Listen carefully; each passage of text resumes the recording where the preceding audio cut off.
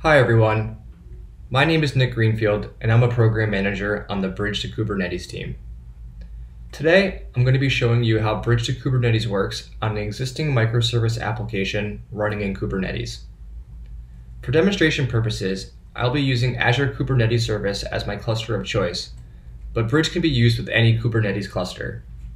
Whether it's a cluster running on-prem or in the cloud, or even on a developer's workstation, Bridge to Kubernetes is available as a development tool. So let's first take a look at the application we'll be debugging with Bridge to Kubernetes.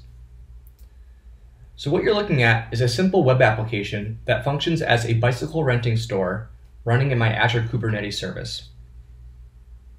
The first step is to log in as one of two users. Once I'm logged in, I can browse a selection of bikes to rent. Let's select the men's cruiser. It's at this point where I can actually rent this bike, and this takes it out of the available inventory. Once I'm ready to return my bike, I click return. I can confirm my return, and I can leave a review, which is optional. Now the bike has been restored to the available inventory for others to rent. Now let's take a look at how this application is architected. As you can see, this application is comprised of many microservices. And even though it's a simple web app, there are many moving pieces that communicate with each other. So as a developer, how do we debug one of these components, let's say the backend bikes API, and be confident that our code changes will behave as expected in the context of the entire application? But one approach is to use the Bridge to Kubernetes feature. Bridge allows developers to specify a service in the Kubernetes cluster, in this case, the bikes API, and replace it with a locally running version on their development workstation. This allows developers to iterate on microservice code locally while leveraging external dependencies or the rest of the services running in the cluster. Let's take a closer look at how this works and the exact steps a developer needs to take in order to use Bridge. First, developers need to open the source code of the service they wish to debug on their development workstation in either Visual Studio or VS Code. One prerequisite to using Bridge to Kubernetes is that developers have a way of running and debugging that service locally. Next, developers need to install the Bridge to Kubernetes extension from Visual Studio or VS Code marketplaces. Once the extension is installed, developers can start using Bridge to Kubernetes. The first step is to configure the connection between the Kubernetes cluster and the development workstation. Once the connection is established, developers can select a service in the cluster to debug locally. It's at this point Bridge will replace that service with a redirector, so when traffic initiated through the front-end entry point of the application running in Kubernetes and eventually calls that replaced service, that request is reverse proxied to the developer's workstation to their locally running version. It's at this point developers can iterate on their code and use familiar debugging practices. Once the code running locally has been executed, requests are then sent back into the cluster to be seamlessly completed. As you can see, one large benefit of using Bridge to Kubernetes is that developers only need to run the service or services they are developing locally. All external dependencies are leveraged from the Kubernetes environment. Let's take a look at this exact example in practice. All right, so I have my VS Code editor open.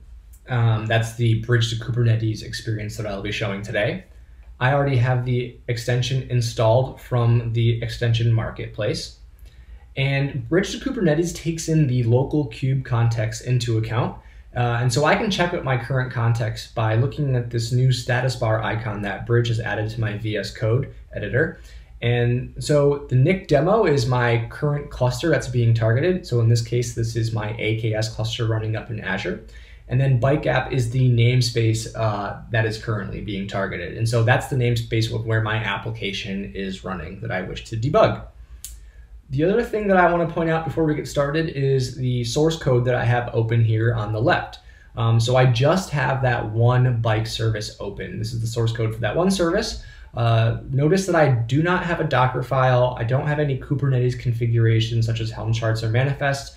The idea being I'm going to debug and run my service natively outside of a container for that quick inner loop feedback that process provides.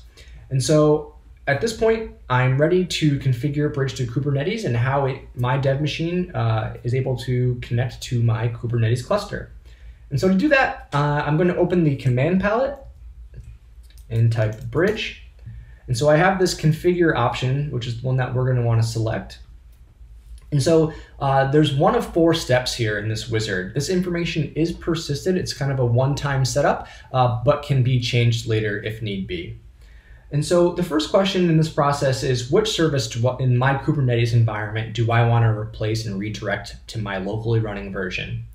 And so here's a list of all the services running in my bike app namespace.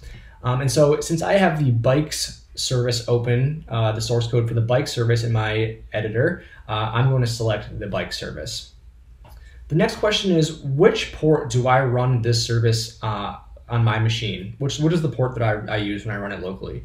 And so this is a Node API, and somewhere in my code I have defined port 3000, and so I will say port 3000. The next question is, how do I want to run my service? And the idea behind this is Bridge wants developers to continue using debug profiles and launch targets that they've already have configured and potentially have customized.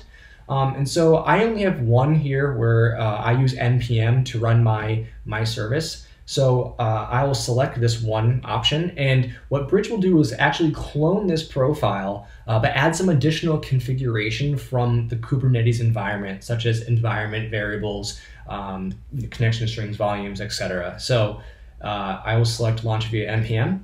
And the last question that I didn't get too much into during the architecture slide is the work mode. With redirecting traffic to developers' workstations, that can become problematic in a shared environment.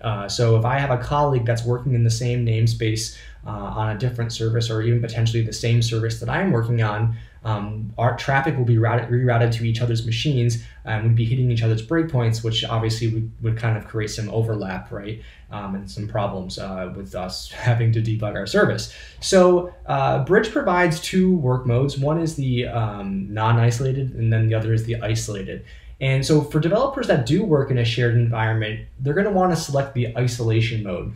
And so what Bridge will do is provide a subdomain, so a specialized URL to your application's URL, that only traffic using that URL will get redirected to the developer's machine. So in this case here, if I select, yes, I want to work in isolation, it's going to take my user machine's account, so Nick Gree, it's truncated, and then a unique SHA, and prefix that onto my application's URL, so it knows only traffic that is using this specialized URL that Bridge has provided will redirect traffic to my machine. Otherwise, any traffic that's using the normal URL of my application will hit the service that's running in the cluster, and that will not get redirected to my machine. So for demonstration purposes, I will say, yeah, let's work in isolation. Great. At this point, Bridge has been configured. This information is persisted in my VS Code folder here, which can be changed later. But at this point, I'm ready to debug my service in the context of the entire application running in my Kubernetes environment. And so what I will do is go to my source code. And as I mentioned, this is a Node API for any time information about a specific bike is requested, it actually will execute this service. And so I have this path here where anytime a request is made to a specific bike, this is the function that is called. And so what I'll do is place a breakpoint here and make a change. So we have static placeholder images for every bike right now, and I'm going to fix that. I'm going to actually make sure that if there's no static placeholder image, that it's actually showing the right picture of the bike. And I'll put my breakpoint here to show that traffic will actually get routed to my machine, and save. So great, I've made a change, I have a breakpoint, and I'm ready to debug my service. So switching over to the debug pane over here, if I look at my targets, you can see that this is what I was talking about, where Bridge will clone current debug profiles. And so since I selected the launch via NPM, Bridge has cloned that profile. And the title of this is with Kubernetes. But this is the profile that I want to use Bridge, which will have that extra information from the cluster. So I'll select this and I will F5. So it's at this point that my debug session is starting. The first thing that's going to happen is Bridge is going to go and make that connection between my dev machine and my Kubernetes cluster. It's going to find that service that I specified. So in this case, that bike service, it's going to swap that out and put that redirector in place so that when traffic is called to that service, it will redirect that traffic to my machine and hit my instance running locally instead. So just like that, that connection has been made and I'm in my debug session. And so the quickest way to launch my application here is through this status bar icon that I have at the bottom.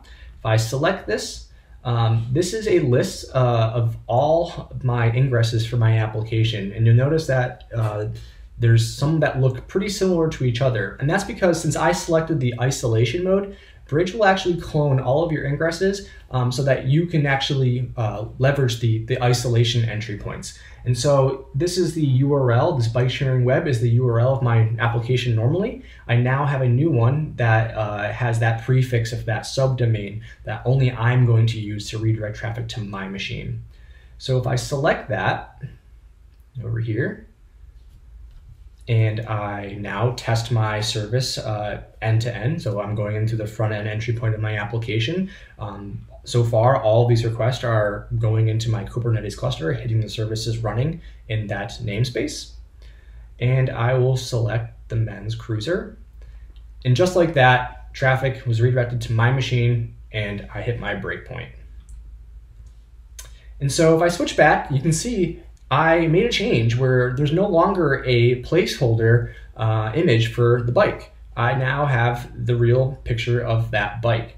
And if I compared this with the normal URL of my application, let's go with the men's cruiser, you can see that it's still showing that placeholder image. And that's because traffic using the normal URL is going and hitting that service that's running in the cluster that I have not taken over. It's hitting the original service in that namespace.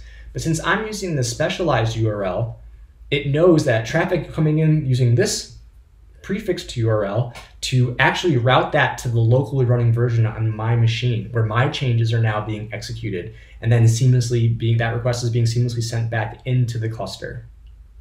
And the last thing that I want to point out here is that the only thing that I have running on this machine is this one service, this one process, right? All the other external dependencies are being leveraged from that Kubernetes environment. I didn't have to configure how does my bike service talk to the bikes data store or the users service. All of that was provided for free by just taking that configuration from the deployed environment, from that namespace running in Kubernetes, and is available for my service to run for free.